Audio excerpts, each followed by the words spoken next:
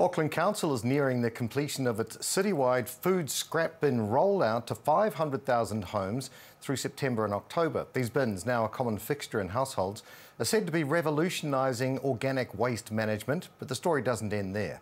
Some are asking what the fate is of food scraps beyond our homes and how businesses are tackling this issue. Paradi Bakshi reports. Auckland Council's food waste bin rollout began in April this year with a clear objective.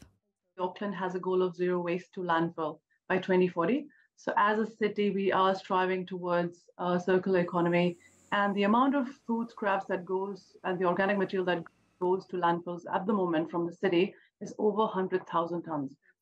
The journey starts at home. Once the rubbish leaves the house, it is sorted and transported halfway across the North Island to Reparua, where eco-gas turns the waste into energy. The energy we produce, and we are very lucky in this respect, we'll be able to put some of that energy back into the natural gas grid. And the amount of energy we extract from the food at our full scale will be able to heat or supply gas to an equivalent of almost 7,200 homes. However, there are challenges. New Zealand is still behind other countries with some areas yet to be reached.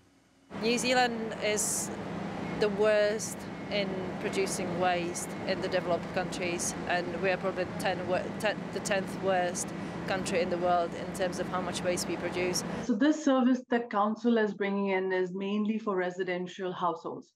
It does include the multi-unit developments that we've got in the central city, but it may not be across all of them just based on the way they are developed. And in the rural areas, the idea is not to have a service there. The cost of having a food scrape bin comes to $77 annually. Auckland Council says 300,000 households have been supplied with the bin, and it hopes to supply another 200,000 by November. Paridi Bakshi, Te Ao Tapatahi.